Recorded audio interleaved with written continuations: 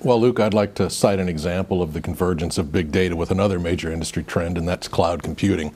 One of our customers, the U.S. Air Force, engages in data-driven fleet management at VISCOS. That's the acronym for the 441st Vehicle Support Chains Operations Squadron.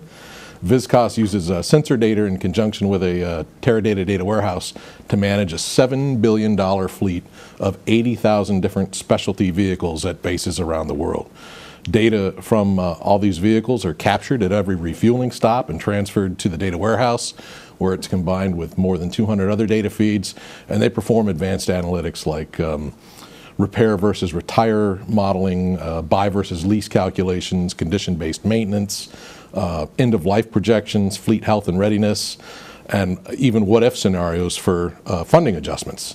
Cloud computing comes into play with the military's lift and shift program, which is engaged in moving the data warehouse operation from on-premises into the cloud.